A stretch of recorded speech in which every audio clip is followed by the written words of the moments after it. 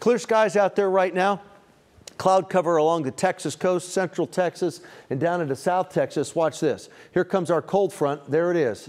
Tomorrow, we're in the low 80s today, mid 80s tomorrow. Here comes the cold front, and here comes the rain. The cold front will not blast through, but it's on top of us at 3 in the morning on Thursday. So late Wednesday night, pre-dawn on Thursday. Here comes the rain, scattered rain as we head throughout the day on Thursday. We could pick up 1/4 to 1/2 inch. Some spots could see a little bit more than that. My forecast tonight, 62.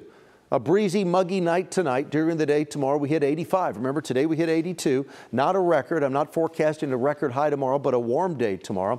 The next 14 days, 82 on Wednesday. Cold front moves through before sunrise on Thursday. Thursday, temps are either steady or slowly falling. We'll have a high of 62. Widespread rain Thursday night, even some leftover rain on Friday. Friday's high 60. Cynthia, are we interrupting your personal time here?